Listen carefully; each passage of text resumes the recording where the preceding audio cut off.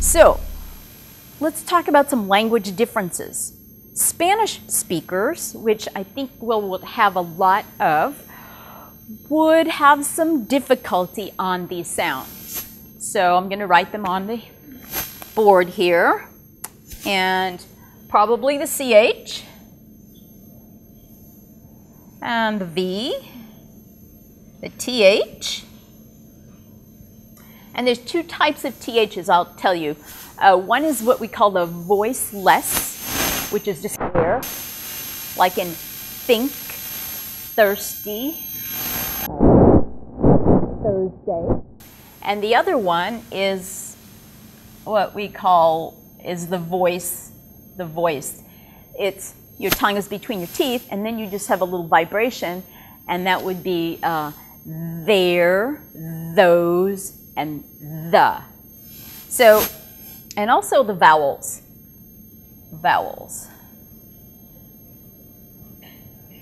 Okay, that would be the Spanish speakers would have some difficulty with that. We do have a lot of Asian speakers, and the Asians would have some difficulty. The Chinese, Korean, Vietnamese, Japanese. I'm not sure about Thai or any of those other ones, but they again would have some difficulty on the TH, voiceless, and the voiced. And in addition, the R, what I'm calling the R and the L clusters. They get those mixed up a lot. And most all non-English speakers will have difficulty on the R and the TH, the voice and the voiceless. And they're also going to have difficulty on the vowels. And again, the rate, the rhythm, the intonation, or what we call prosody. And that's something that relies on a lot of listening, prosody. So how do we work on the sounds? Requires a lot of listening, I believe. And I start out with sound discrimination. Listening for the sound and sound discrimination. And I'd like to do the same and different.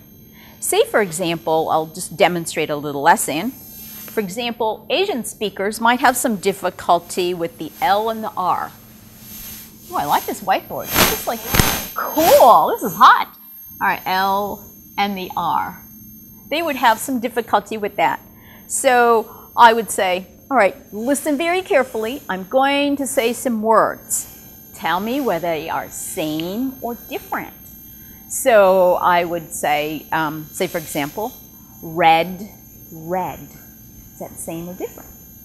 You know, thumbs up. If I would say another thing, I'd say red, lead, then they're different. All right, so I contrast the sounds by having them listen to same and different. All right, let's just do a little demo here. I'll say some words, and you tell me whether they're same or different. I'll do L and R, all right? So, rice, lice. Good. Like a fast learners here. Road, load. Race, lace. Lace, lace. Okay, now I did that. Maybe you were watching my mouth. Maybe you were listening. But then to eliminate the visual piece, which you go again to Barbara wants to look at your face, and I want to like, okay, concentrate on listening. So I'll do the same words, and then I'll just block it off and see if they do that.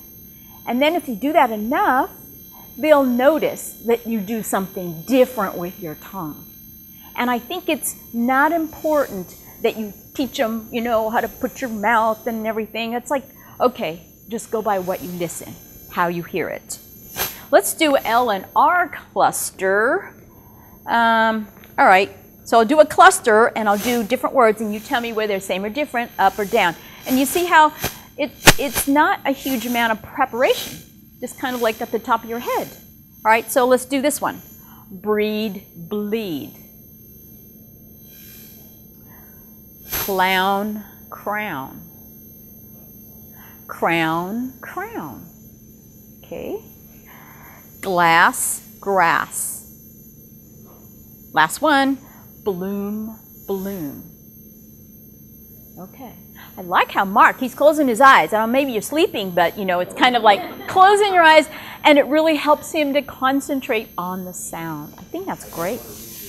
Good, good. You are so good. So that would be like kind of a sample for what you might do with Asian speakers because they have an LR difficulty. Spanish speakers, they would have a difficulty with SH, CH.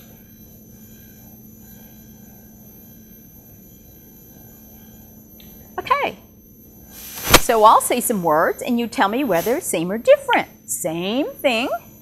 Let's see. Share, share.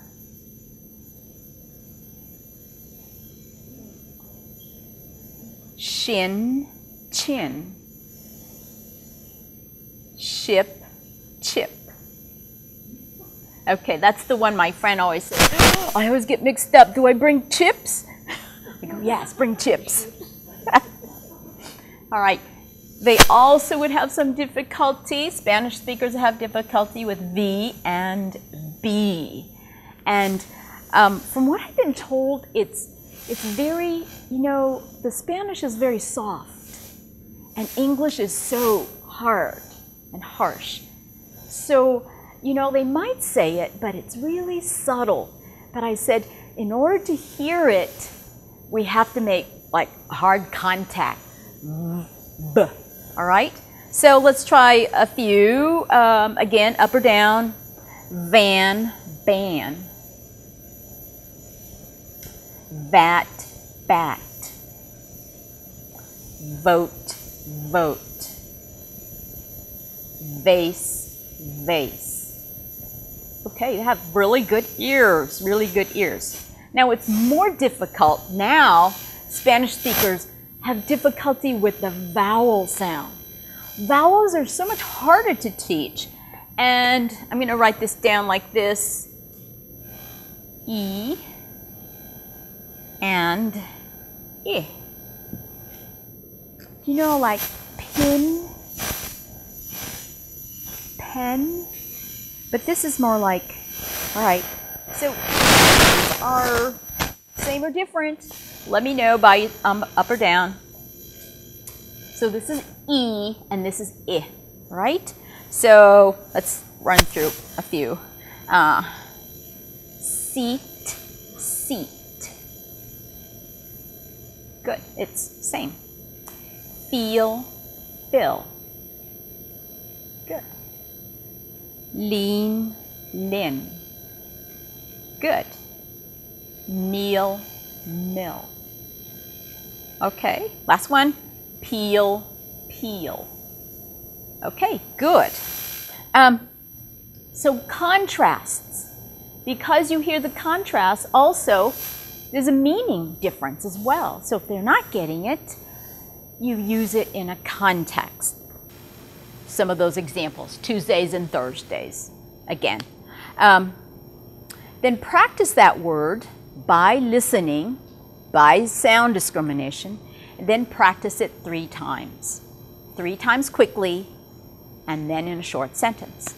Say, for example, when I was working as a speech therapist, and the parents would say to me, well, Johnny can't say the word run very well. Can you help him with that? And I said, okay. So he'd say, I'll show him a picture, and he says, run. The girl can, then he would finish the sentence. But then in the next 2 seconds down the road, he'll say something else. He'll say one instead. And I said, well, what we need to do is build on something, make it rapid. So you can say the one word, say it 3 times. Run, run, run, then make a little sentence. Run, run, run, I can run. Run, run, run, I see you run. And it's just a little drill, but it helps to build up the rate and the motor memory in your mouth. If some of you have ever taken dance or golf or any of those things, and you do the lessons, and I see some of you like nodding your head, and I can't golf, I'm like totally a doofus, but you know, you hold it a certain way, you stand a certain way, and then you swing the ball. You look down, you do all these things. And you can do that maybe in isolation, maybe just for one time, maybe 2 times. But when you play a game, then, you know, the ante is up. You need to do it quickly, you need to do it under pressure, you need to do it so it's fluid. It's kind of like speech. It's a motor memory. You do it once, you do it twice, you do it 3 times, then put it in a sentence. And that helps to build up that rate. So let the learner provide the list, practice with imitation, listening, and use a small mirror, that would help. Use a tape recorder, that could help. And listening seems to be the most important thing. The research says that there's a strong relationship between auditory perception and reading levels. Auditory perception, auditory discrimination was ranked the #1 foremost factor in learning to read, as opposed to auditory discrim, visual discrim, range of information, and also mental age. So the research is pointing to listening, but also it helps to do the visual as well, because we can't rely on just on one modality. The more you have, the better. So think about the communication. This is not the most important thing, but if it's for your student, your client, your learner, and they want to learn some words, definitely think about how that could impact their everyday life. So if they're motivated, they want to do it, they have some words, you have the tools.